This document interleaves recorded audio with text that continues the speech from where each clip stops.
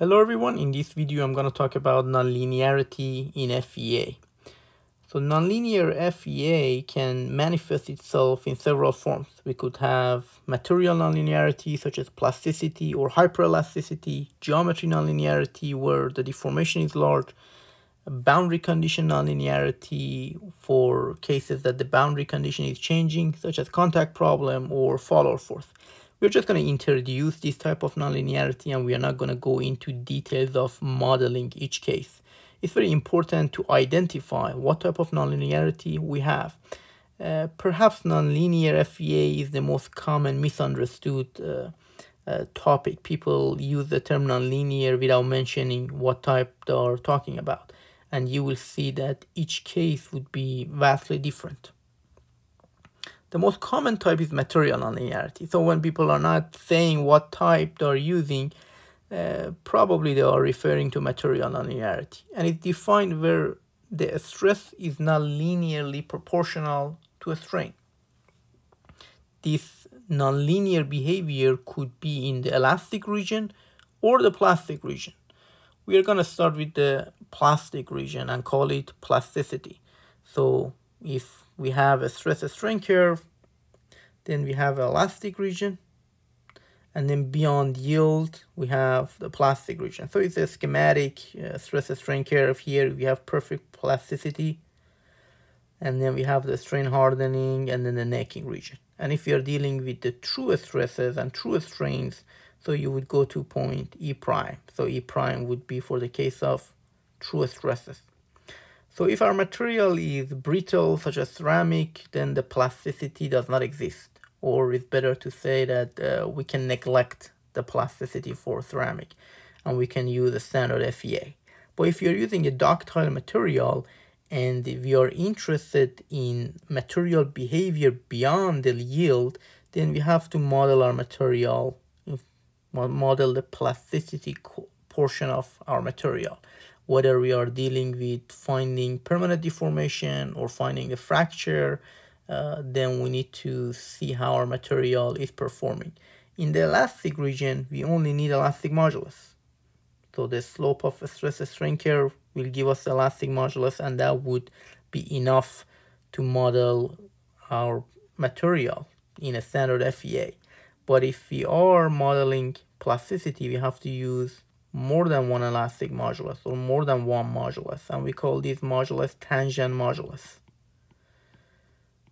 And we have multiple moduli.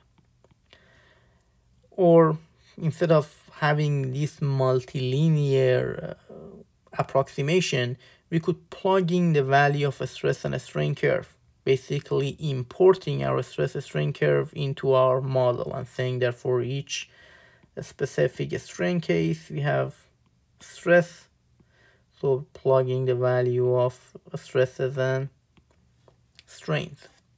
Or use plasticity models. Here I'm listing the plasticity models that you would find in ANSYS workbench. So there are different models. The common ones are isotropic and kinematic hardening. You could have bilinear or multilinear, and depending on material, one model works better than the other.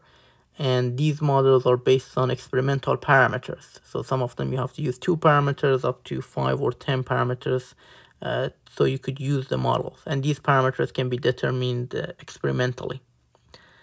The other form of material nonlinearity is nonlinear elasticity. So here we are talking about nonlinearity in the elastic region. Several materials such as polymers, and specifically foams, they show nonlinear elasticity. And hyperelasticity is the model that we use for nonlinear elasticity, and we can use it when our material is isotropic, incompressible, and is independent of strain rate. Then we can use hyperelasticity model. For nonlinear elasticity, our options are similar. Either we can use the experimental curve and plug in the stress and strain curve, saying that at this point we have a corresponding strains and stresses, and you plug in the value into your model, whether you're using a software or you're writing your own code, or use the common models available for hyperelastic materials. And here is the image of ANSYS APDL. You can see that it also tells you that for foam, these models would work better. And they have parameters that you need to determine experimentally, so you could use such models.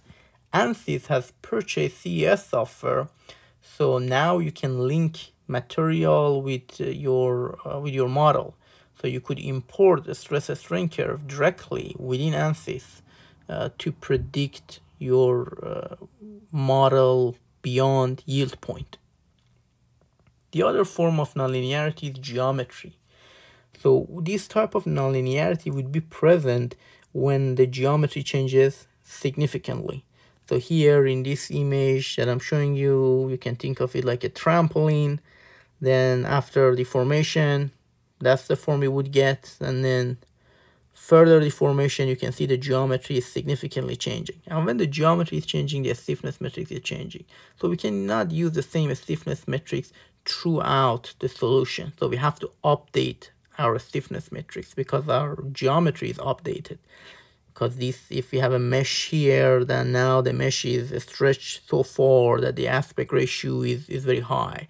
And if we do not update our stiffness matrix or our mesh, we would get an incorrect result.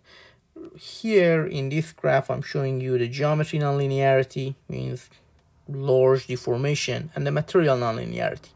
They are not correlated. You could have both, we could have none, we could have one and not the other. So they are completely independent what type of nonlinearity we might have in our problem. The other form of geometry nonlinearity is again when the deformation is large, but here is more mathematical. When the deformation is large, the strain is large, then we cannot neglect several components that we commonly neglect for finite strains. So this is the equation that we use for shear strains, but in case of large deformation, there are components that we can no longer neglect. So we have 3 more components. For the linear case, we have the first 2 components, and if we have large deformation, then other components would be present as well. So if you're writing your own code, you have to include such components when you're finding the strength. If you're using software, usually they give you the option to turn on the large deformation. So turning on this large deformation would enforce the software to carry the nonlinear terms. So it makes your computation a little bit more expensive, but more accurate. So in case of infinitesimal strain, means when the strain is very small, we can develop our equations. So think of an undeformed shape as this square, and then with the dimension in 1 and 2 direction with dx1, the differential x and differential x2. And after deformation, it takes such a form. Then we have the displacement in direction 1, the displacement in the second direction. And if you find the angle theta 1 and theta 2, we can see that tangent theta would be deformation of in direction 2 over the original displacement or original length. And if you're having a small angle approximation, tangent theta is equal to theta. Similarly for theta 2. So the engineering shear strain, which is the addition of the 2 angle change, would be the addition of the 2 components. And if you want to write the tensor shear strain is just half of our engineering shear strain. And we get this equation that we are familiar with for the case of infinitesimal strain, when the strain is small. But when the strain is not small, when we have finite strain or large deformation, then we cannot use that small angle approximation. And then a nonlinear term would appear into our equation. And we cannot neglect it because the deformation is large. Here I'm showing you the equation in form of index notation. We talked about that index notation is used to simplify equations. Here I and j are the free indices So free indices were defined as the indices that are not repeated within a component and within a term, and a term was defined as components that are separated by plus or equal sign. So here in this, on the left side of the equation, I and j are the free indices. Free indices expand equations. So if you're talking about 3D, I and j are changing from 1 to 3.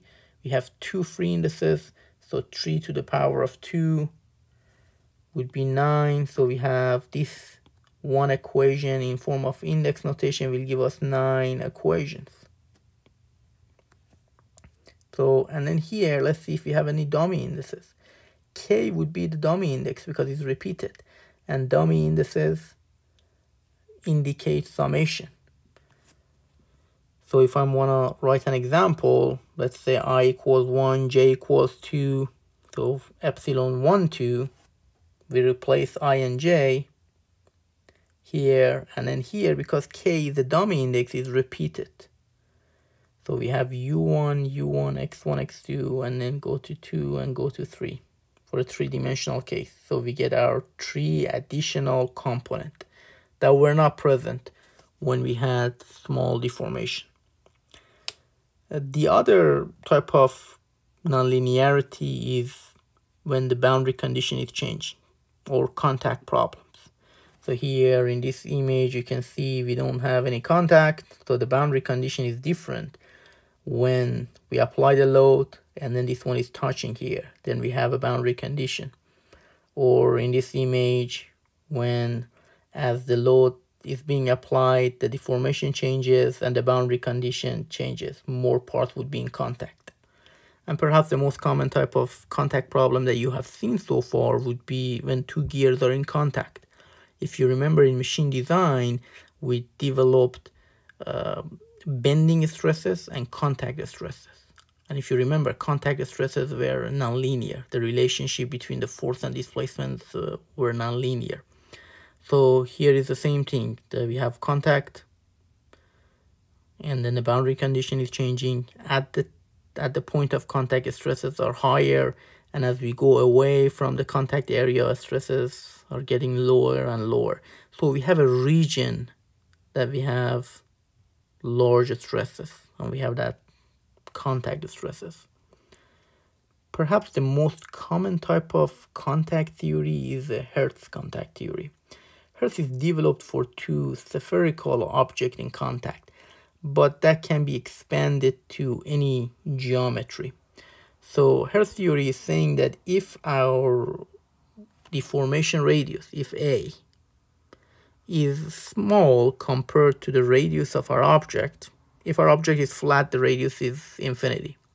So here if it's spherical, then we have a radius. Then we could find a relation between force and this deformation. And also, according to geometry, we could relate this radius to the depth of deformation. That's usually more helpful when we are relating force and displacement. Then if we're plugging the value and simplify it, you can find a relation for force and the displacement. You can see its displacements to the power of 3 over 2. So we have a nonlinear relation between force and displacement. And that's the nature of contact problem.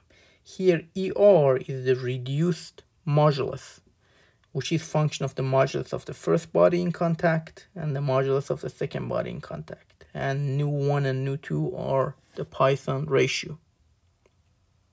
And the last type of nonlinearity is follower force, when the load is changing with deformation.